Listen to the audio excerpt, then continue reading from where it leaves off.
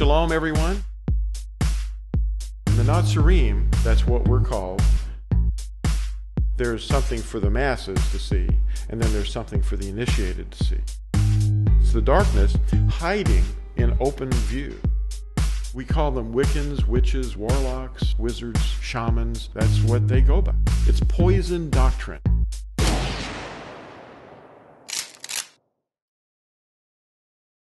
It's wonderful to see all of you here. We want to welcome you, and this is a seminar today that'll be about an hour long, and I hope I can keep you awake.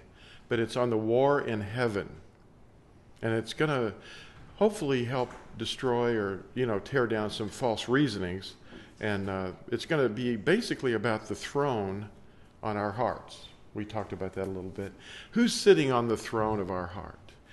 Many of us have unthroned ourselves, and we've put another in place on our throne. And that, in some cases, in fact, in most cases, it's an imposter. It's not the true creator, because there's an imposter that has stolen the identity and everything that belongs to the creator. Not only does he rule the world right now, but he rules the hearts of men and women by deception.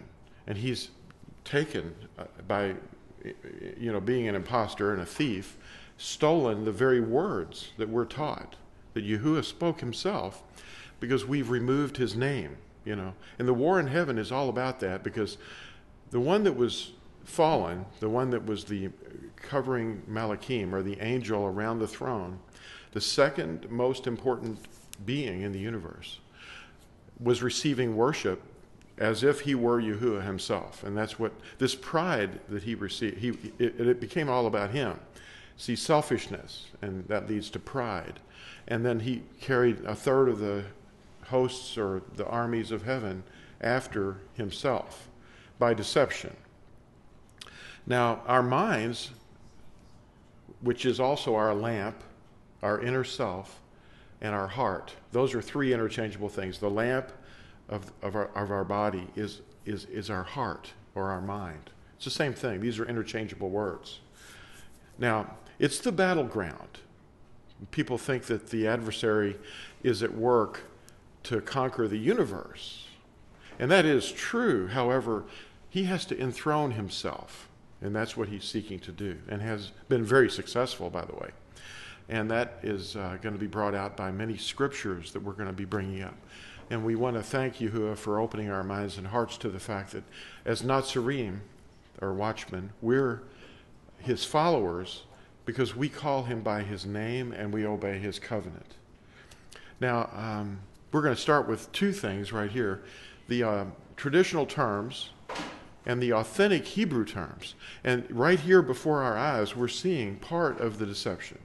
Because the one enthroned in our hearts, if we're deceived, we're using these terms, or terms that are alternate terms than the real authentic terms.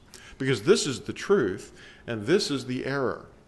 L-O-R-D is a translation of the Hebrew word B-A-A-L. And that's what it means. If you look it up in Webster's, B-A-A-L means Lord. The translators started off with that at the tip of their false sword. Yahuah, Yod-He-Uah-He, that's the name. And J-E-S-U-S is another name. It means the horse in Hebrew, but in reality, it's supposed to mean Yah is our deliverer.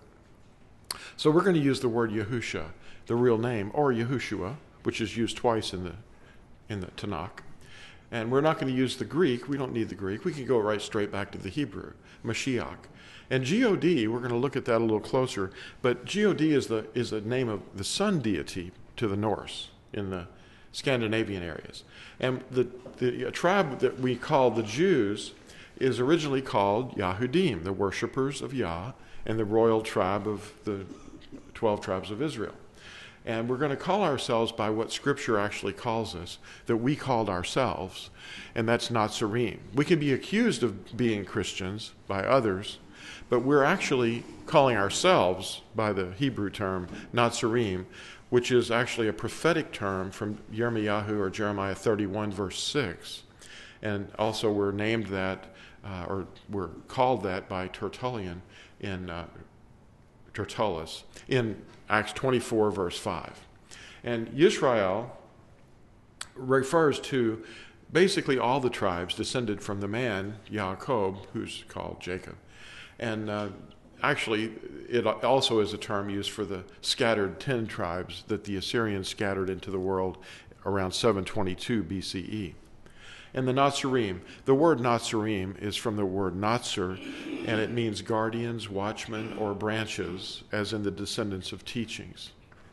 Now we're going to go through this real quick and realize that he's the root of the teachings, Yahusha, and we are the branches of his teachings.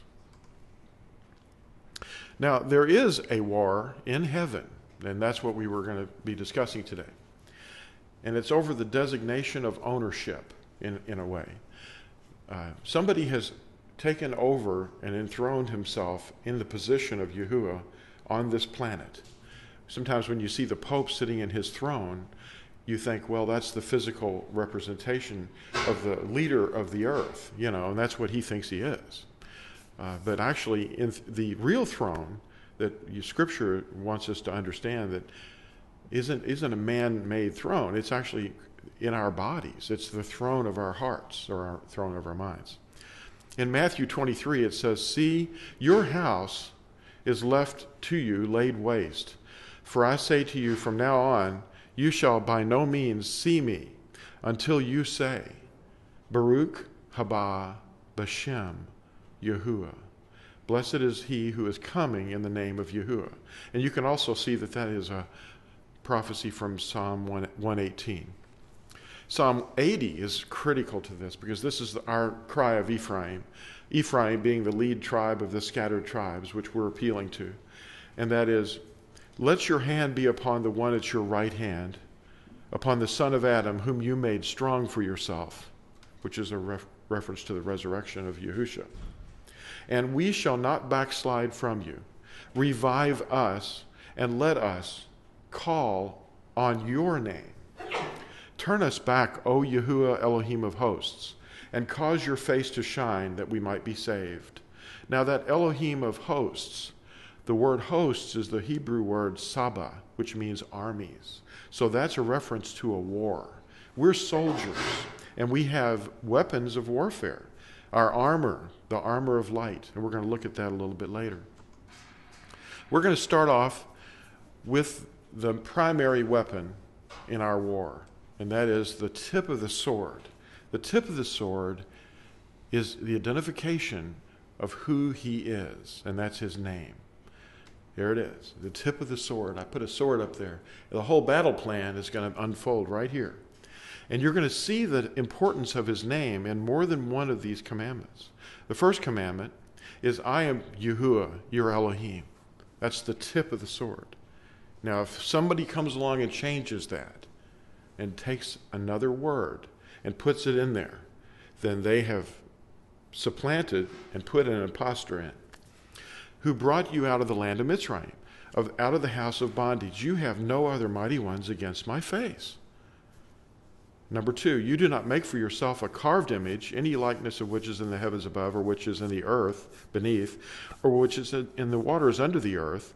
You do not bow down to them nor serve them, for I, Yahuwah, your Elohim, am a jealous El, visiting the crookedness of the fathers upon the children to the 3rd and 4th generations of those who hate me, but showing kindness to thousands, to those who love me and guard my commands. Number 3, you do not cast the name of Yahuwah, your Elohim, to ruin, for Yahuwah does not leave him unpunished who casts his name to ruin.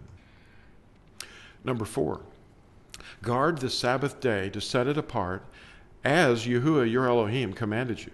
6 days you labor and shall do all your work, but the 7th day is a Sabbath of Yahuwah your Elohim. You do not do any work, you nor your son nor your daughter, nor your male servant, nor your female servant, nor your ox, nor your donkey, nor any of your cattle, nor your stranger who is within your gates, so that your male servant and your female servant rest as you do. And you shall remember that you were a slave in the land of Mitzrayim, and that Yahuwah your Elohim brought you out from there by a strong hand and by an outstretched arm. Therefore, Yahuah, your Elohim, commanded you to observe the Sabbath day. And that's also a covenant sign of the eternal covenant, Ezekiel 20. Number 5, respect your father and your mother as Yahuah, your Elohim, has commanded you, so that your days are prolonged and so that it is well with you on the soil which Yahuah, your Elohim, is giving you. Number 6, you do not murder. Number 7, you do not break wedlock. Number 8, you do not steal. Number 9, you do not bear false witness against your neighbor. Number 10, you do not covet your neighbor's wife, nor do you desire your neighbor's house, his field, nor his male servant, nor his female servant, his ox, nor his donkey, or whatever belongs to your neighbor. And then it continues in Deuteronomy 6 and says, Hear, O Yisrael, Yahuah, your Elohim, our Elohim, Yahuah is one. And you shall love Yahuah your Elohim with all your heart and with all your being and with all your might. And these words, which I am commanding you today, shall be in your heart. And you shall impress them upon your children, and shall speak of them when you sit in your house, and when you walk by the way, and when you lie down, and when you rise up, and shall bind them as a sign on your hand, and they shall be as frontlets between your eyes. And you shall write them on the doorposts of your house and on your gates. Now, the first to state his own case seems right until another comes and examines him. In other words, you can go back into the scriptures and see that the translators who stated their case first, they have made mistakes and errors, and they seem to be all being led by an entity that has misguided them. And they even say that traditions are the reason that we do these things. The world system indoctrinates people in order to entrap their minds. And you're a prisoner of your own beliefs if you've been misguided by false beliefs. And you're set free only by the truth. Here's a little fellow sitting on a bench that kind of gives the example of where we're going. He's saying, they call you all sorts of different names. Does that even matter to you? And then I just made this up, but it might be that the rabbi, or our rabbi, would say, I'm glad you care enough to ask. My identity was stolen long ago, and I'm using that problem to learn who will seek me with all their heart and get to know me. Now, here's the word G-O-D. We're going to look at that real briefly. We use the true personal name of the Creator. The term G-O-D is an adopted word from former sun worshipers. This is what the Encyclopedia Americana says from the 1945 edition. G-O-D is a common Teutonic word for personal object of religious worship, formerly applicable to superhuman beings of heathen myth. On conversion of Teutonic races to Christianity, the term was applied to the Supreme Being. Of course, people understand that the Supreme Being is the Creator. But the real thing we're going to try to point out in this seminar is that there's another imposter that's posing to be the Supreme Being. Now, in one place in the book of Joshua, chapter 11, his real name is Yahusha, actually, there's a term, B-A-A-L-G-A-D, which is actually translated L-O-R-D, or Lord, G-O-D. And that's what people use today. And, they left it out. I mean, that's in the translation, but that's interesting that they've adopted that when it's coming from, a Canaanite city.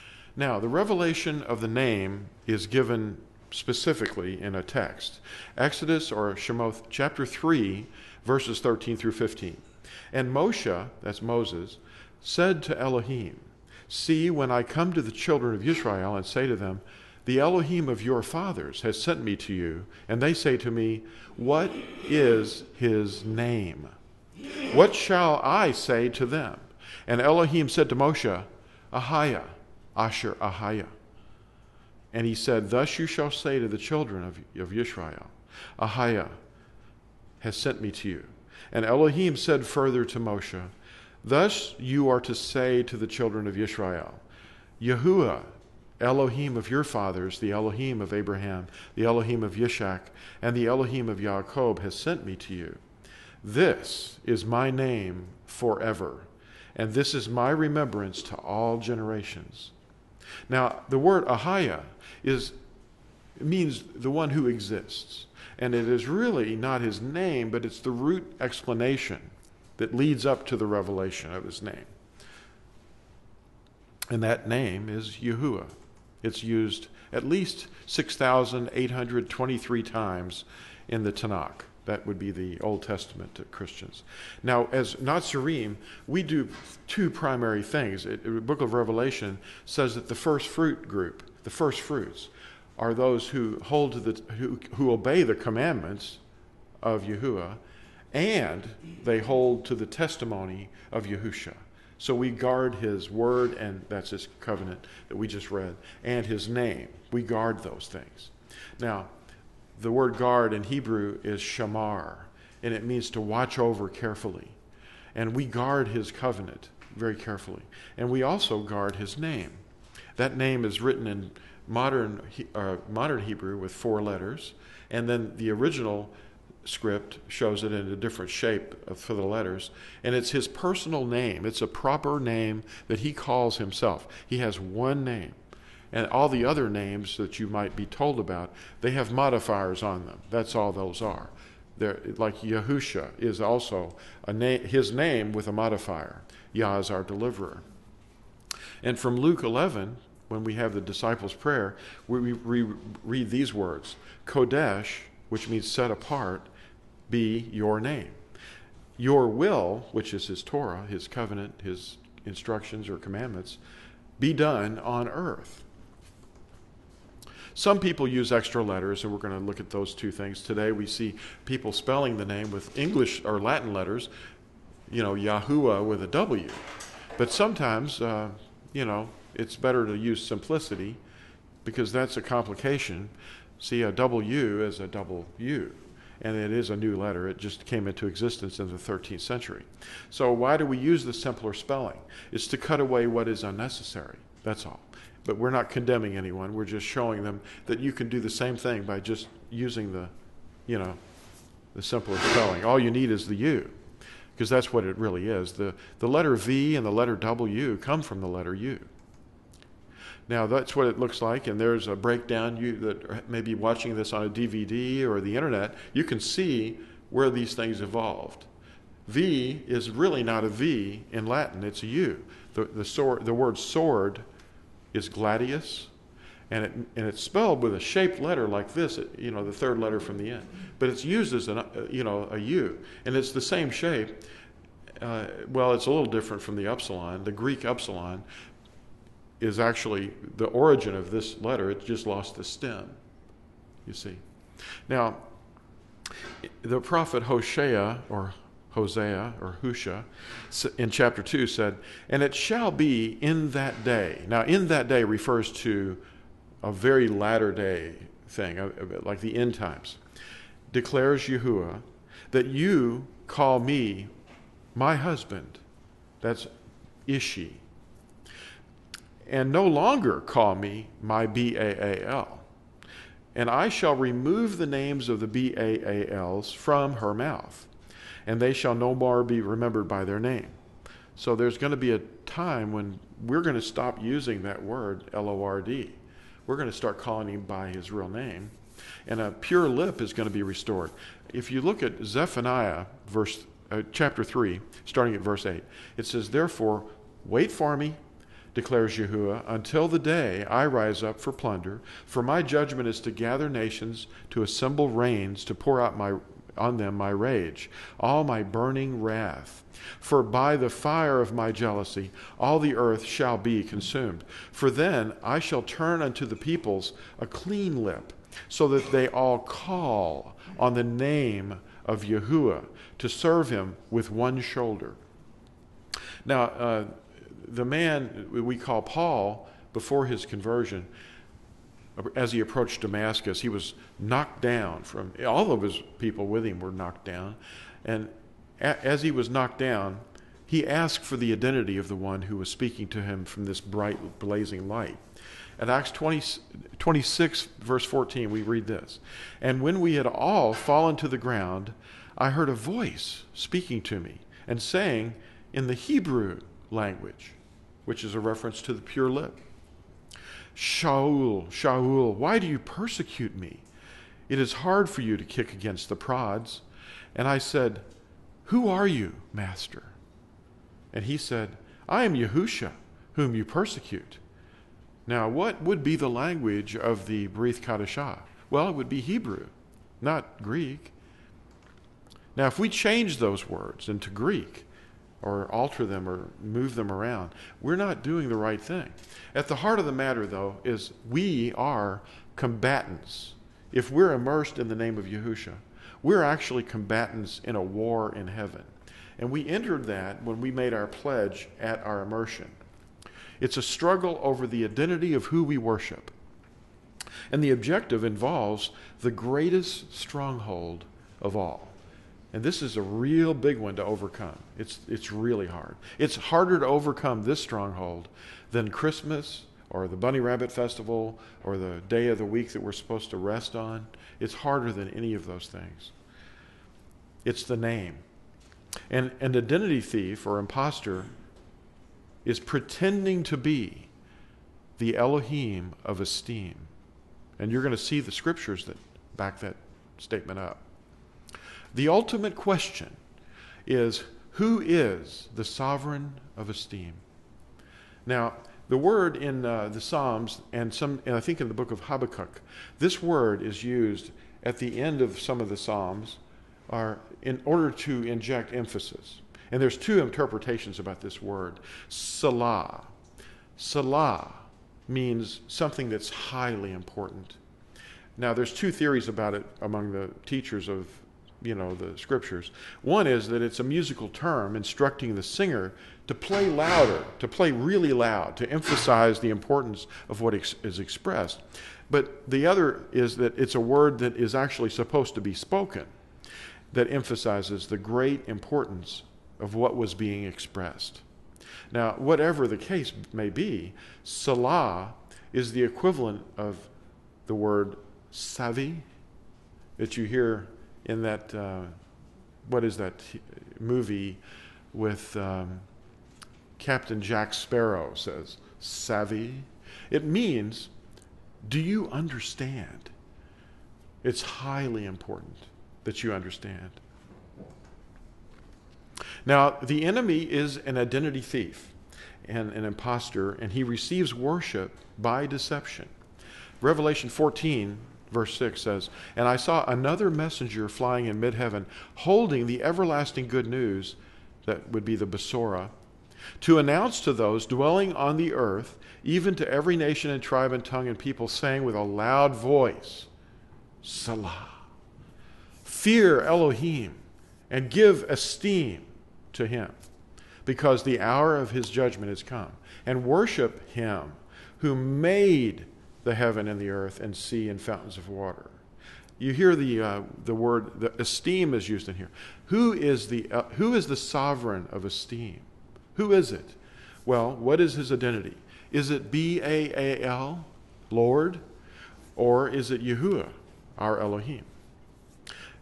Now the prophet, they call him Elijah or Eliyahu. He fought a battle of this war in heaven. It was one battle in the minds of people one day at Mount Carmel. Okay? Do you want to get the name right? What if he had said the wrong name after they had been going around all afternoon and cutting their bodies? And what if Elijah built this altar and put the sacrifice on it and then poured water on it and then used the wrong name? What would have happened? Now,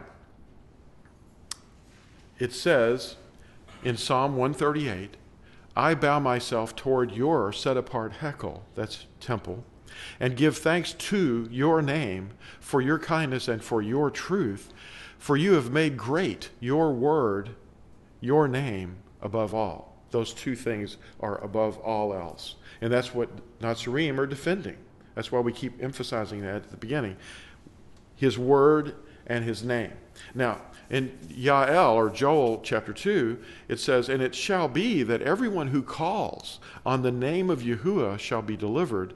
For on Mount Sion and in Jerusalem there shall be an escape, as Yahuah has said, and among the survivors whom Yahuah calls." That's also from Acts 2, verse 36. So Yahuah is used a lot in the Tanakh. But the emphasis here is that the word Lord comes from the Hebrew word B-A-A-L. That's the definition. Now, the message of Eliyahu, the prophet Elijah, confronting the people to identify the name of the one that they served. It says in 1 Kings 18, starting at verse 24, "And you shall call on the name of your mighty one, and I call on the name of Yahuah, and the Elohim who answers by fire. He is Elohim."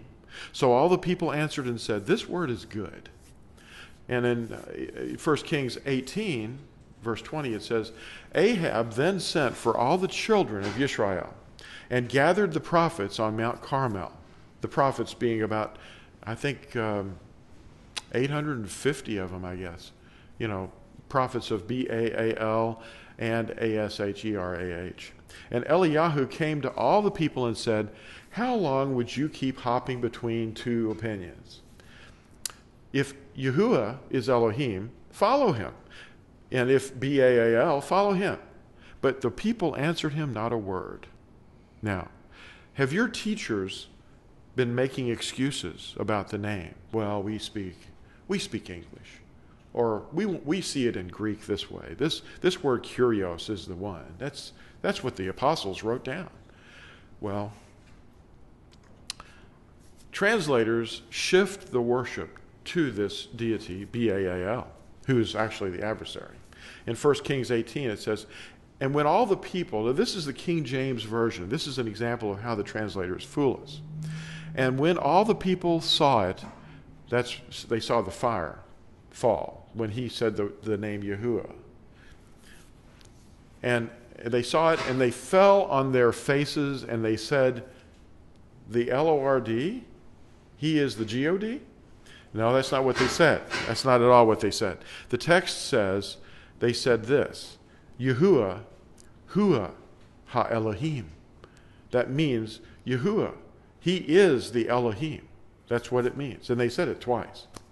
In John 17, which is the place where Yahusha is praying, the high priestly prayer for all of us, he says, "I have revealed your name to the men whom you gave me out of the world. They were yours, and you gave them to me, and they have guarded your word." See that? He's talking about the name, and he's talking about the word.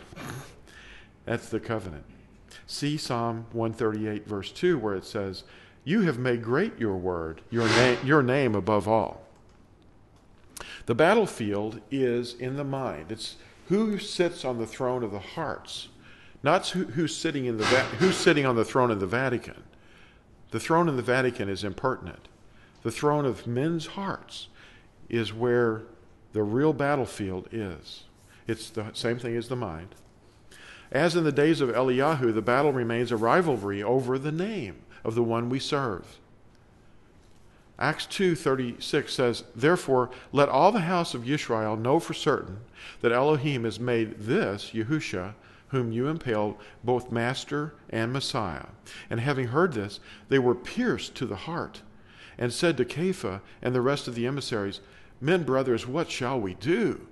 And Kepha said to them, "Repent and let each one of you be immersed in the name of Yahusha, Messiah, for the forgiveness of sins, and you shall receive the gift of the set-apart Spirit. For the promise is to you and to your children, and to all who are far off, as many as Yahuah, our Elohim, shall call."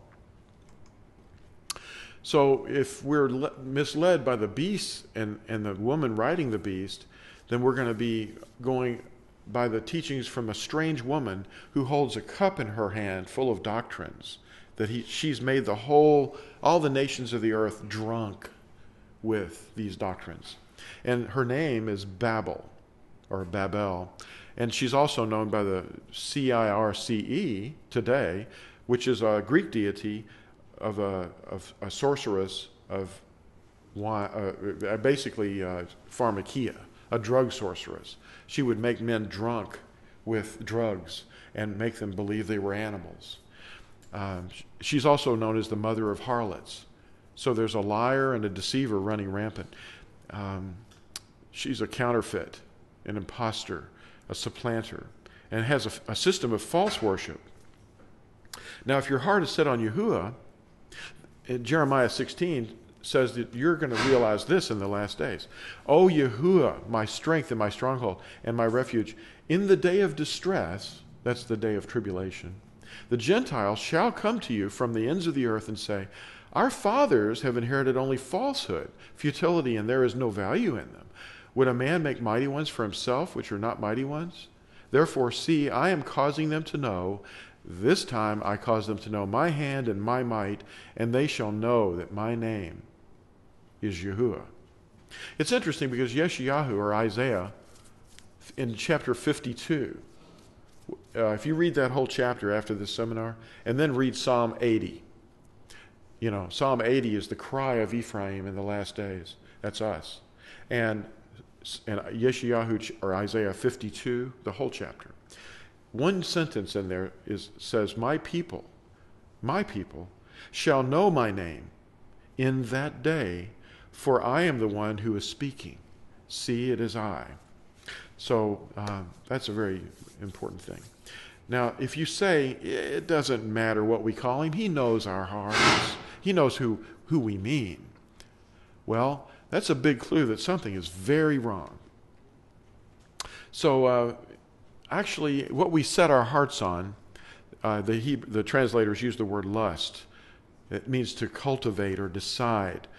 And it creates a mental fortress, and it's set up in our hearts, in our minds, and we enthrone that belief. And the name is critical. This is the actual way that the adversary receives his worship.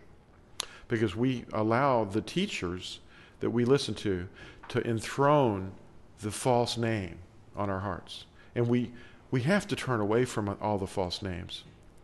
From the Catholic organization, Catholic.org website, a headline is there. You can go see it. The Holy See stops the use of Yahweh in Catholic worship. It's not allowed. The CNS, or Catholic News Service, announced August 12th, 2008, in a 2-page letter to all Catholic bishops from the Vatican Congregation for Divine Worship and the Sacraments. Sacraments, where's that written? Addressed to the Episcopal conferences around the world. By directive of the Holy Father. Whoa, who is the Holy Father? Who is the set-apart one? Who is the sovereign of esteem? They've already tricked us here, see? They think that a man is the set-apart Father. In accord with the Congregation for the Doctrine of the Faith, this congregation, as regards the translation and the pronunciation in liturgical setting of the divine name signified by the sacred tetragrammaton, that means the 4 letters that we looked at earlier, the name of Almighty God, expressed by the Hebrew tetragrammaton and rendered in Latin by the word Dominus, is to be rendered into any given vernacular by a word equivalent in meaning. It's not to be used. That translation, there's no transliteration of the name allowed. Now, he's down there kissing the Quran. Anyway, Nazarene guard 2 things: the name of Yahuwah and the word of Yahuwah, his instruction. Psalm 138, let's read that real quick again. I bow myself towards your set-apart hekel, that's temple, and give thanks to your name for your kindness and for your truth. For you have made great your word, your name above all. Numbers 6:23 says, speak to Aharon and to his sons, saying, this is how you are to bless the children of Yisrael. Say to them, Yahuwah bless you and guard you. Yahuwah make his face shine upon you and show favor to you. Yahuwah lift up his face upon you and give you peace.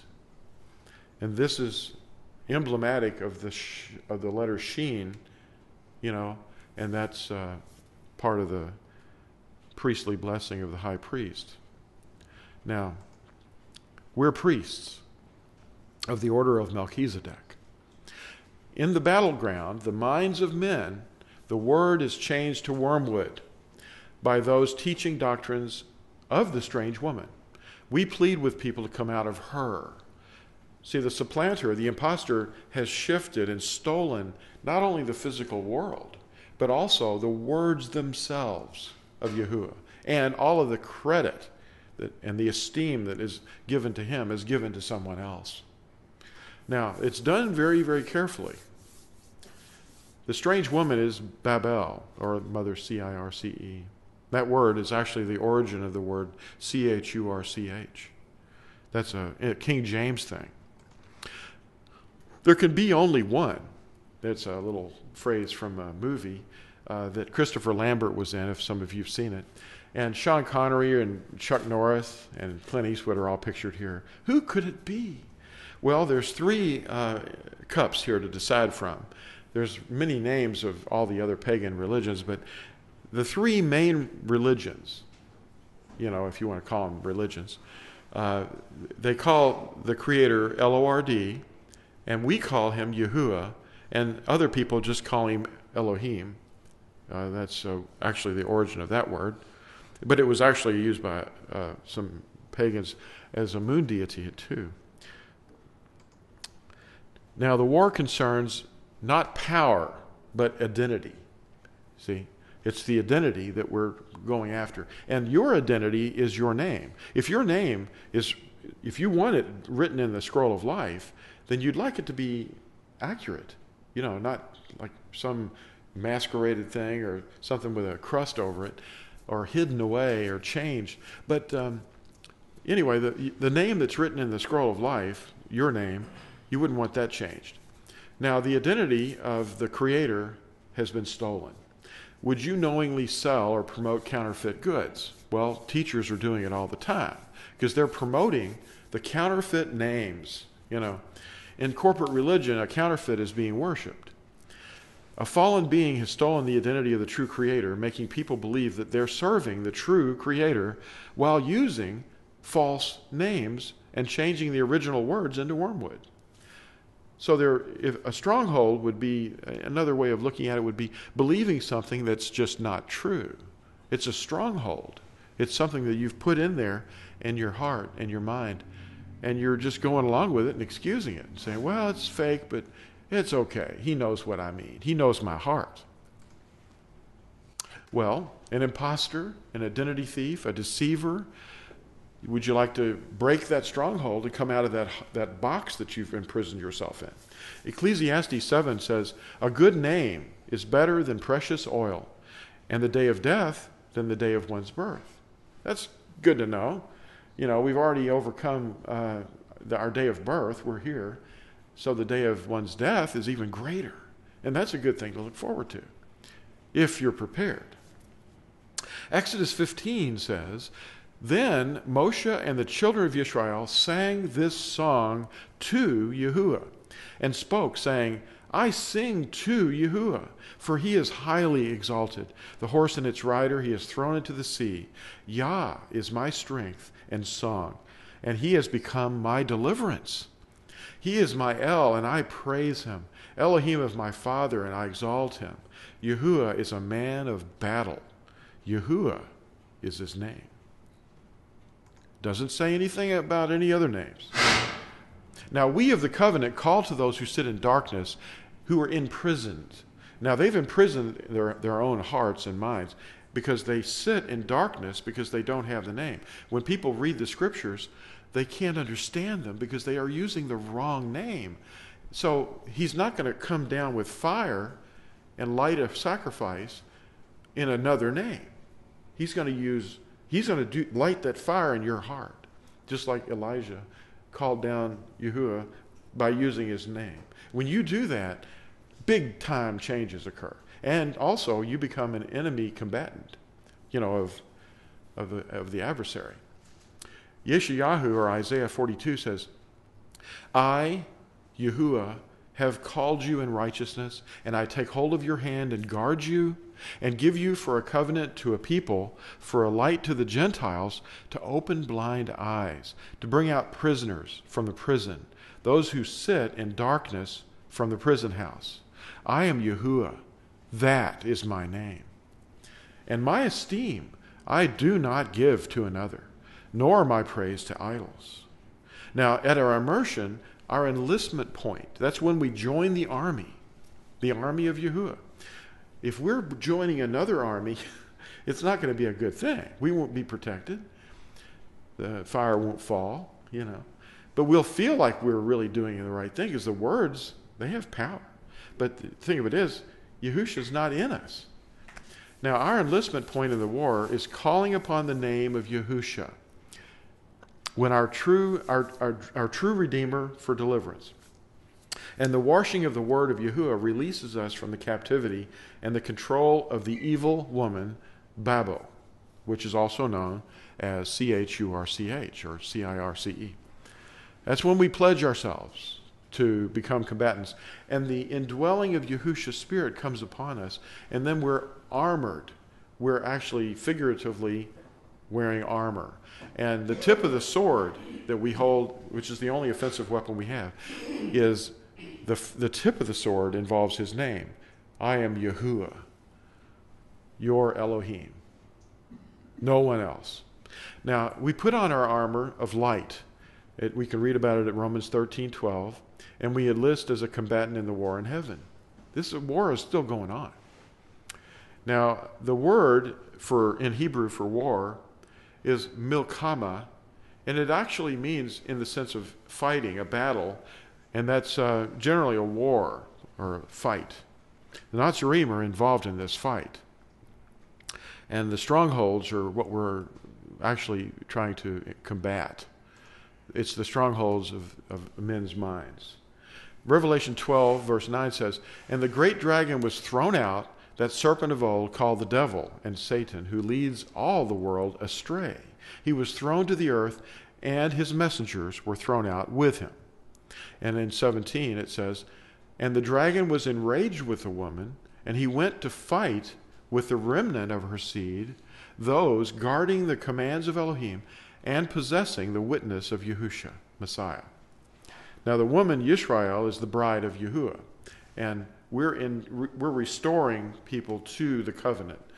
But the strange woman, CIRCE or whatever, is riding the beast. And we can see a picture here of actually the operation of how that happens. You've got the false teachers with the power of the government behind them. And it's actually a unity there. Because this man was the same religion as these men, And they were enforcing their doctrines. The first commandment is the key, like I mentioned before. Deuteronomy 5:6 says, "I am Yahuwah, your Elohim." Yahuwah wants us to be aware of the scheme of our enemy, and his name is the key that identifies him so that we know who we worship. That's why his name is the key of knowledge. They removed the name from after the exile to Babylon. The Yahudim, that were the southern tribes, came back to the land, and they removed the permission to use the name aloud. And the only one that was able to use it was the high priest, and that was done, I think, once a year on Yom Kippur. Now, Yeshayahu, or Isaiah 42, says, "I am Yahuwah, that is my name, and my esteem I do not give to another, nor my praise to idols. Anaki Yahuwah Eloheinu, I am Yahuwah, your Elohim." Satan assumes the credentials of Yahuwah to divert all honor toward himself. He may not take Yahuwah's name. He can say Yahuwah's name, but he can't take it for himself. That permission is obviously not given. But we see the commandment declares, "I am Yahuwah, your Elohim," and he says this to differentiate himself from all the imposters who might steal his identity. So the lying deceiver seeks to display himself in the hearts and minds of mankind in the place of Yahuwah, taking credit for all creation. If you're involved in a Christian denomination, do you feel like there's something missing? Have you ever felt when you were in a Christian assembly that there was something missing? Some missing force, a power that just wasn't there. It didn't ignite your heart. In Jeremiah 23, verse 25 through 27, it says, I have heard what the prophets have said who prophesy falsehood in my name, saying, I have dreamed. Till when shall it be in the heart of the prophets of falsehood, and prophets of the deceit of their own heart, who try to make my people forget my name by their dreams, which everyone relates to his neighbor, as their fathers forgot my name for Baal. That would be the Lord. So the word Baal, you need to look up if you're not familiar with it. In a Webster's or an encyclopedia, you'll see that it means, in English, it means the Lord. And they wrestle very, very hard to keep their error. So if you receive a love for the truth, then this will burn into your heart, and it'll be a hard stronghold to overcome.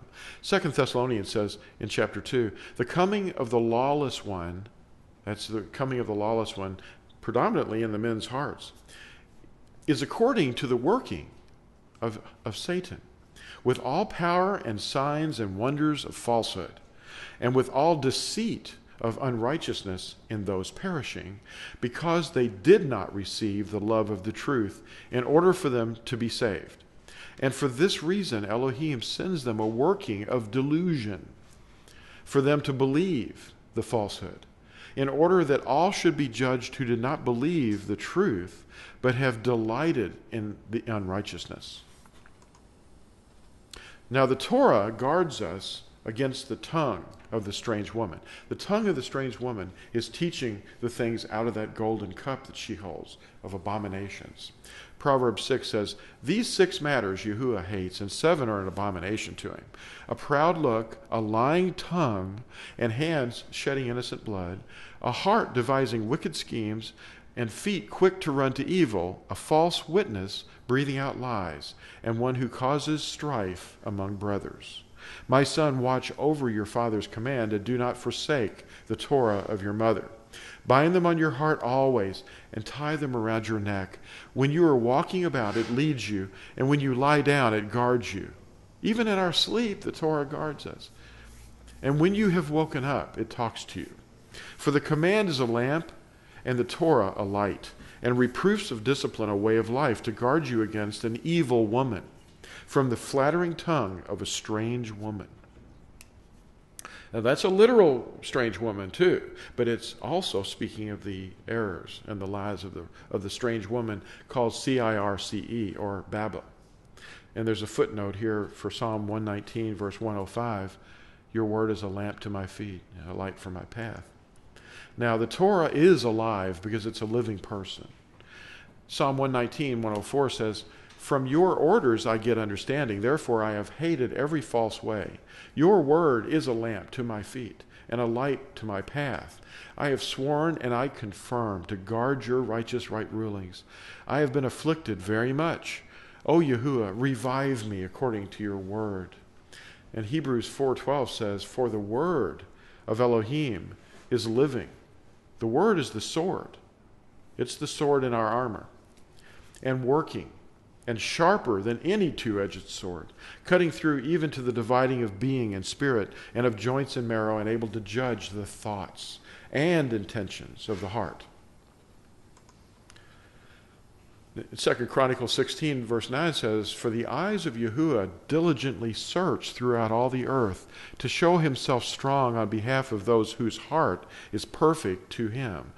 You have acted foolishly in this, so from now on, you shall have battles. Psalm 44 says, if we have forgotten the name of our Elohim, or spread forth our hands to a strange mighty one, will not Elohim search this out? For he knows the secrets of the heart. So where is the battlefield? It's not in the world, it's in our minds. Romans 12:2 says, be transformed by the renewing of your mind, so that you prove what is that good and well-pleasing and perfect desire of Elohim. Now, you have to overcome the programming of the world. That's the cosmos. And he can search your mind, just like Spock here can search the thoughts of your inner mind. It's a mind probe. Anyway, Romans 12:2 says, "And do not be conformed to this world, but be transformed by the renewing of your mind, so that you prove what is that good and well-pleasing and perfect desire of Elohim."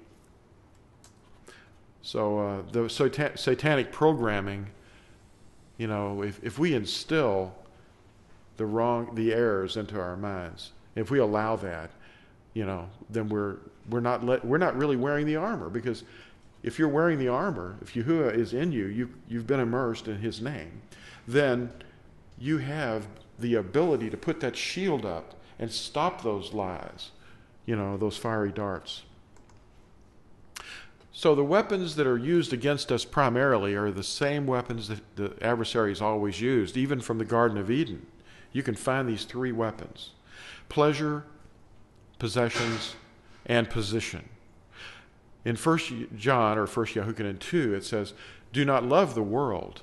That means the things of the world, any of the things, "nor that which is in the world. If anyone loves the world, the love of the Father is not in him, because all that is in the world, the lust of the flesh, the lust of the eyes, and the pride of life, is not of the Father, but is of the world.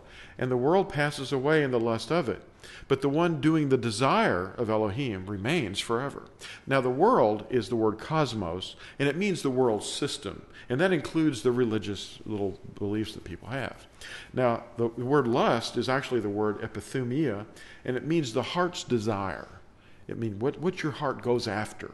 And if it goes after these three things, pleasure or possessions or position, then you're in serious trouble. And that's why we see the political systems of the world in such a horrible state, because all of those people are actually going after, their hearts are going after those three things. You can see it happening all the time. In the political arena, it isn't just confined to our government. It's confined to all the governments, Come out of her, Babel, or Circe. The strange woman, Proverbs 6:24 talks about. In Revelation 18 it says, "And after this I saw another messenger coming down from the heaven, having great authority, and the earth was lightened from his esteem. And he cried with a mighty voice, saying, Babel the great is fallen, and has become a dwelling place of demons, a haunt for every unclean spirit, and a haunt for every unclean and hated bird, because all the nations have drunk of the wine of the wrath of her whoring, and the sovereigns of the earth have committed whoring with her, and the merchants of the earth have become rich through the power of her riotous living. And I heard another voice from the heavens saying, Come out of her, my people, lest you share in her sins, and lest you receive of her plagues." Now, Babel is Circe, naming herself Church.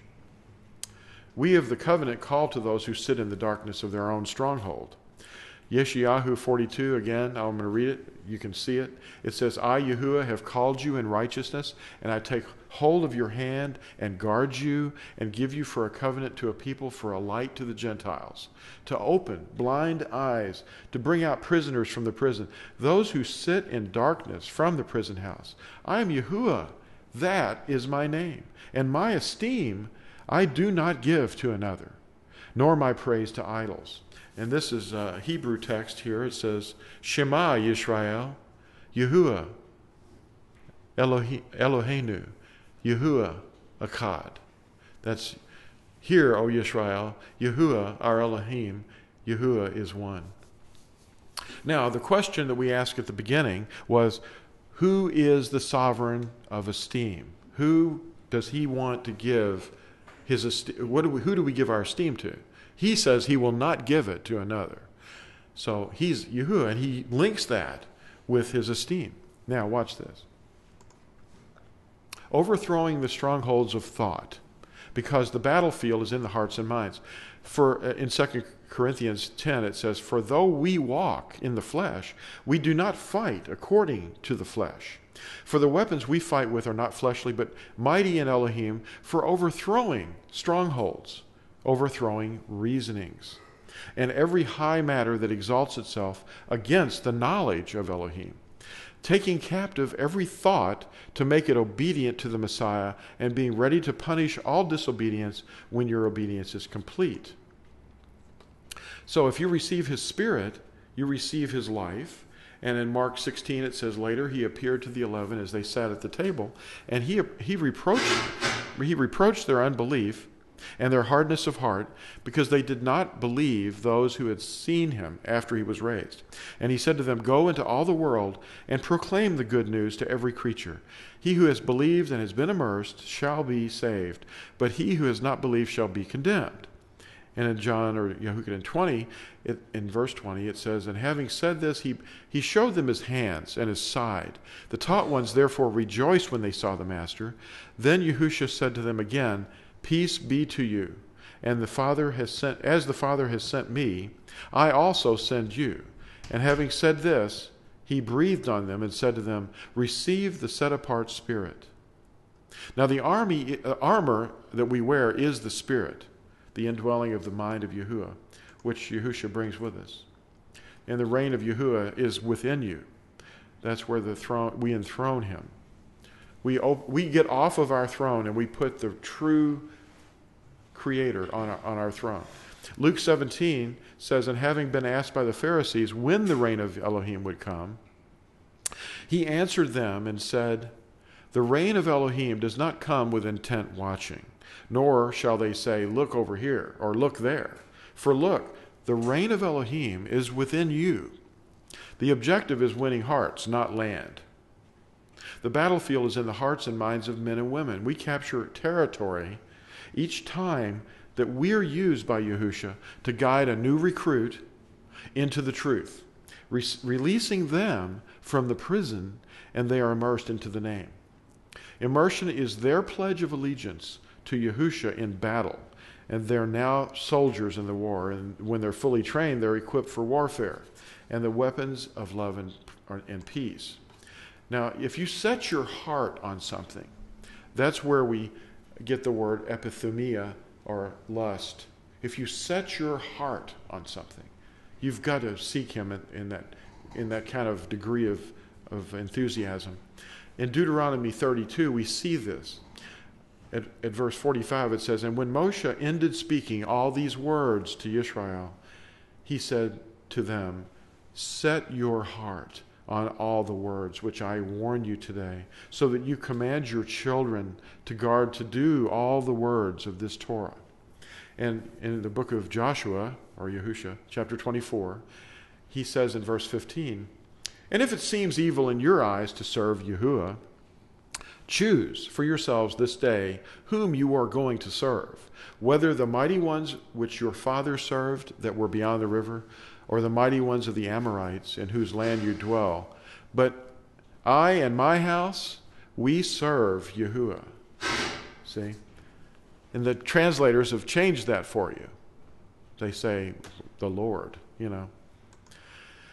The enemy is a strange woman, and it involves human traditions, and they excuse it that way.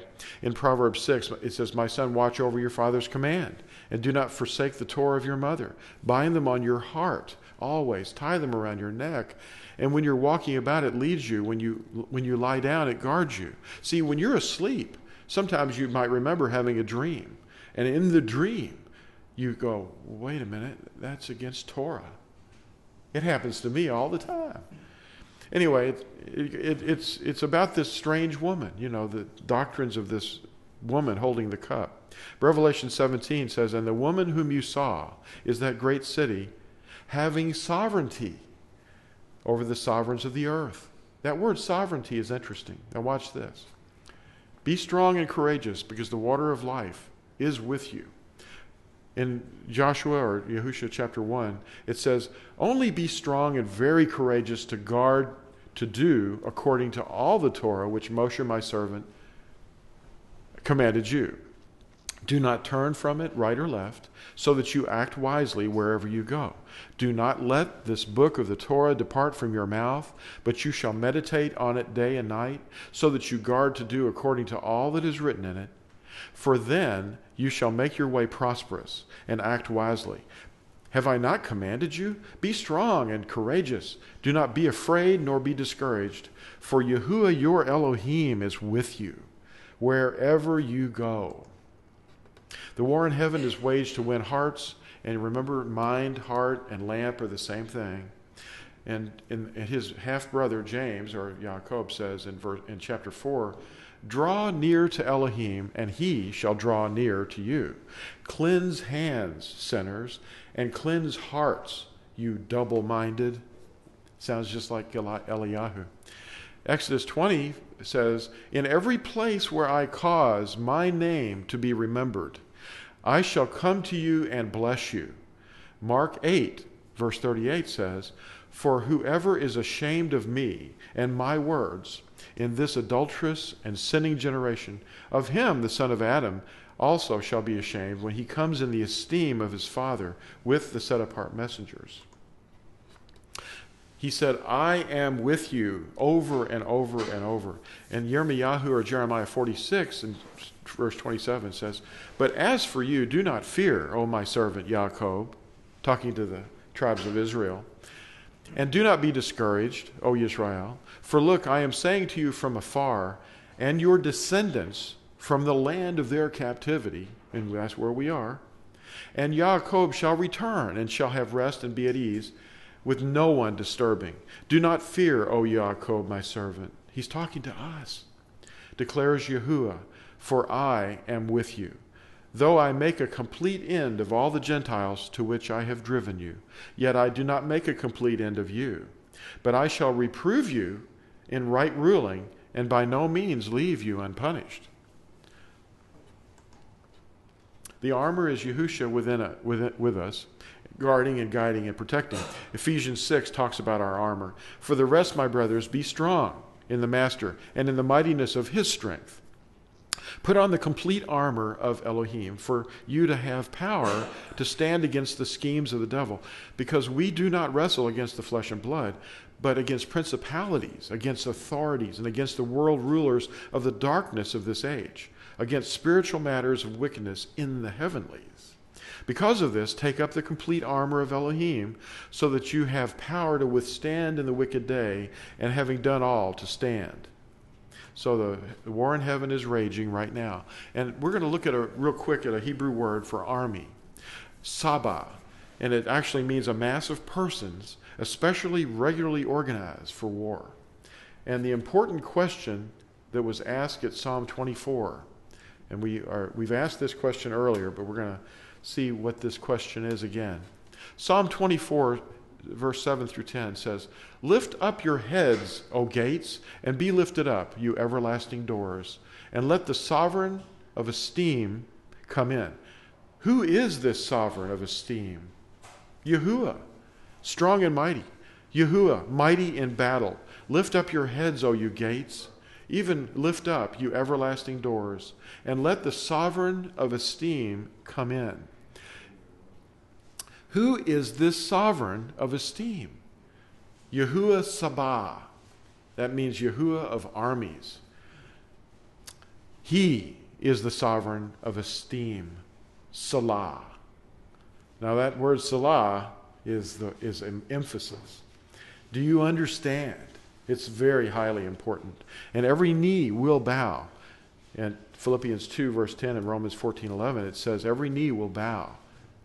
And every heart, every mouth confess that Yahusha is Elohim. What shall we do? Acts 2:37, the crowd said, having heard this, they were pierced to the heart and said to Kepha and the rest of the emissaries, men, brothers, what shall we do?